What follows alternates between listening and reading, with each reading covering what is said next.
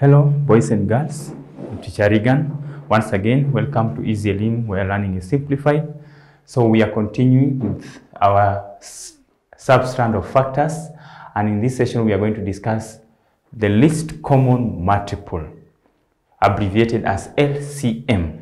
So once again, this is something you did in your previous classes. This is not the first time you are coming across this.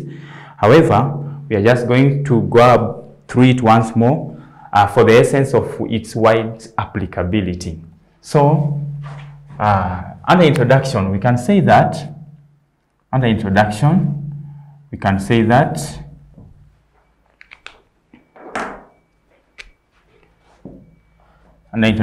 can simply define an LCM. LCM refers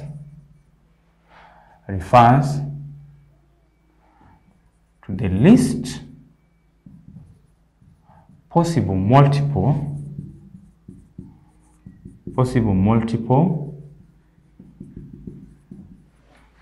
that is common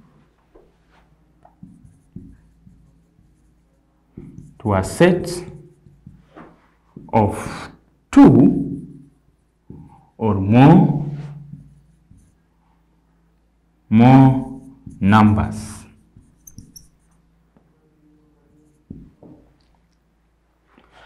For example,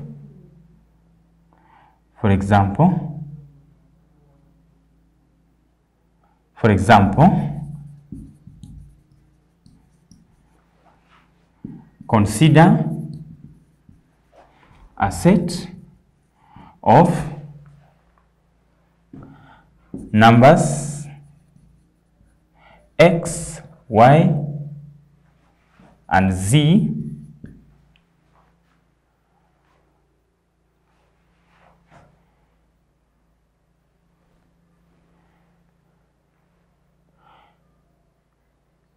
with x, y, and z. Consider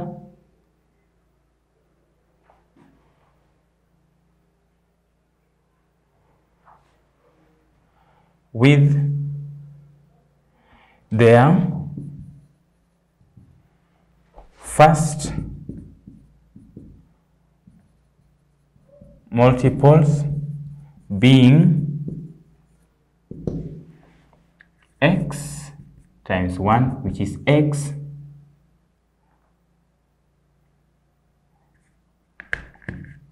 y times 1, which is y,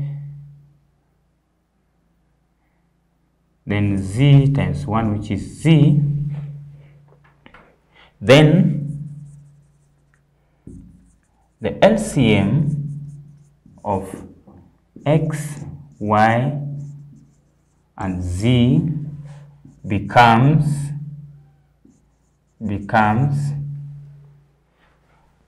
x times y times z, which is equal to x, y, z. So, example.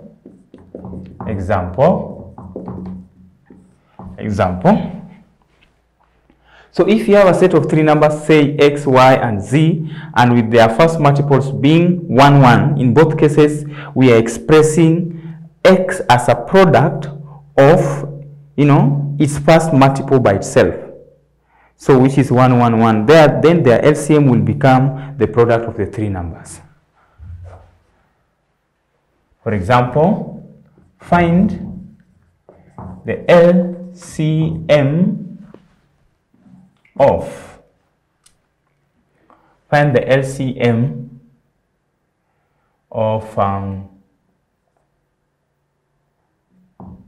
4, 8, and 6. So we can use the multiple method, whereby we highlight all the multiples of these three numbers. But because that method is limited to smaller numbers, because you can imagine whereby you are expected to get the LCM of a number like 360, 400, 120. Then starting to the possible multiples of such numbers might be cumbersome. For that reason, I encourage most of my students to stick to this method, method 1. Method 1, whereby we write the numbers horizontally, then we partition using the vertical lines. 8. So we start with the least prime number that can divide any of them. If you are lucky to find that the least prime number divides all of the 3 numbers, well and good. But with LCM, you can pick the least prime number so long as it can divide any of the numbers given. So here 2 is equal to 2, 3, 4. So here our least prime number is still 2, 1, 3, 2. We still have 2, 2. If it can't go into this, we retain it. We retain 3, then it goes there 1. Then we have 3. 3 doesn't divide 1, we retain 1. 3 into 3, 1. 3 cannot go into 1, we retain 1. So once it ends with 1, 1, 1, then there is no need of us continuing, and our LCM becomes 2 times 2 times 2 times 3, which is 2 raised to power 3 times 3. That is 8 times 3, then you'll get 24. So if you were to highlight or list all the possible multiples of 6, 4, and 8, then you realize that 24 is the least of the common multiples. For example, that takes us to method 2. Method 2, we can start by listing the multiples of 4. The first multiple of 4, class, 4, correct. The second multiple of 4, Jacqueline, 8, 4 by 2, 8, good. The third multiple, 12, 4 by 3, 4 by 4, 16, 4 by 5, 20, 4 by 6, 24. Let's stop there. Then we can have 6. 6 by 1 is 6, by 2 is 12, by 3, 18, by 3 is 18, by 4 is 24, by 5 is 30. So we have 8. 8 by 1 is 8, by 2 is 16, by 3 is 24, by 4 is 32, etc. So you can see this method is quite cumbersome and it also takes a lot of time. That is, you can imagine if this number was not 4 but something like 120. Highlighting, you cannot know how many multiples you're supposed to highlight before you are able to pick out the least common multiple. So I encourage most of my learners to stick to this method whenever you are working out the LCM.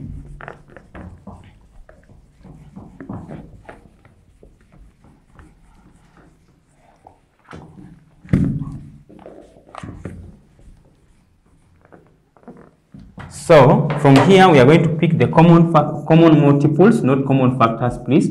Common multiples. So our common multiples from this case, we have 4. 4 is not here.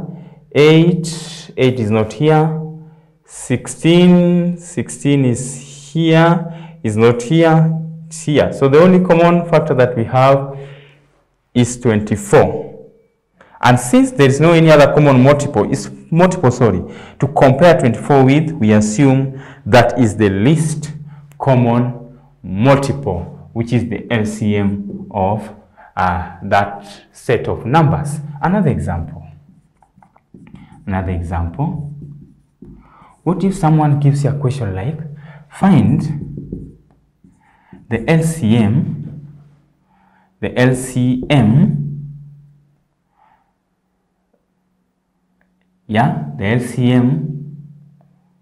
of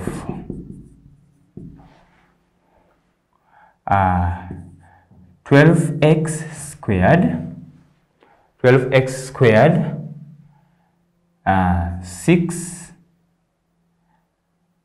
6y and 8. 12x squared, 6y, and 8.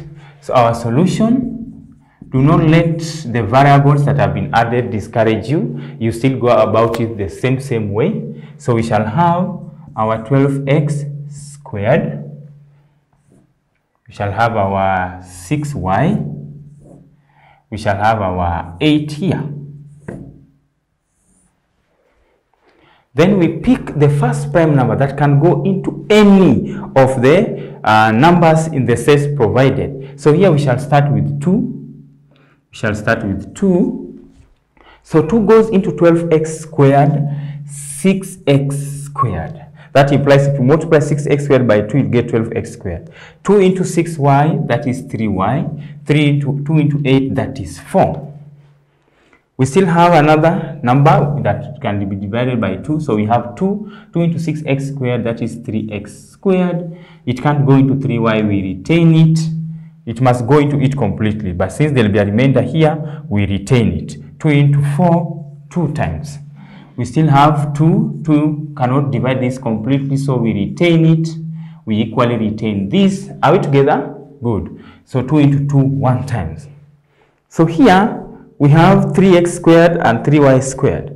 So 3 can go into both of them. So 3 goes into 3x squared, x squared. 3 goes into 3y, y. 3 cannot go into 1 completely, so we retain 1.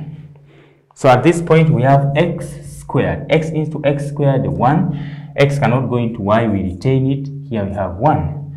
Then finally, we have y. Y into 1, we retain 1. Y into y, 1. Y into 1 can't, so we retain it. Therefore, our LCM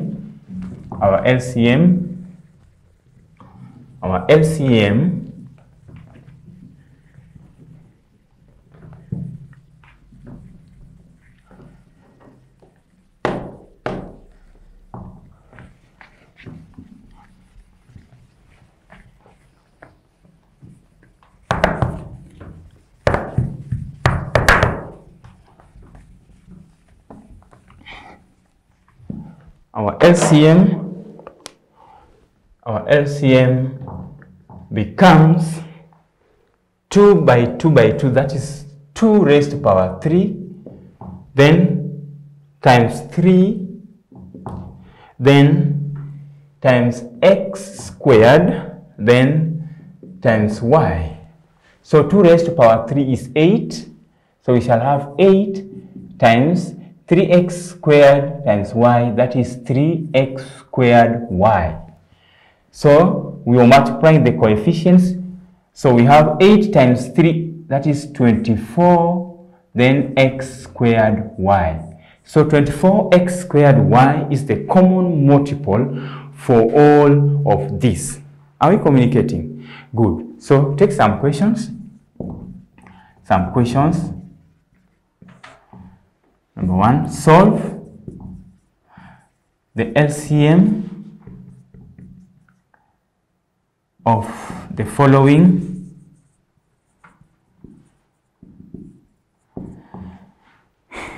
sets of numbers. Roman 1 can have 9, 36, and 40. Roman 2, we can have 8y squared, 12x, and 36. Roman 3, you can have 49, 7y, and 2. So kindly solve the LCM of those. So like I've said, do not let the variables that have been added discourage you. The concept still remains the same. Just go about it the same way, plus many more other questions that, of course, you will come across during your personal revision. So allow me to stop at that juncture as far as LCM is concerned. So in our next session, when we meet, we shall discuss the applications of LCM and GCD. And you realize that they have a wide applicability. So thank you for your time. See you next time.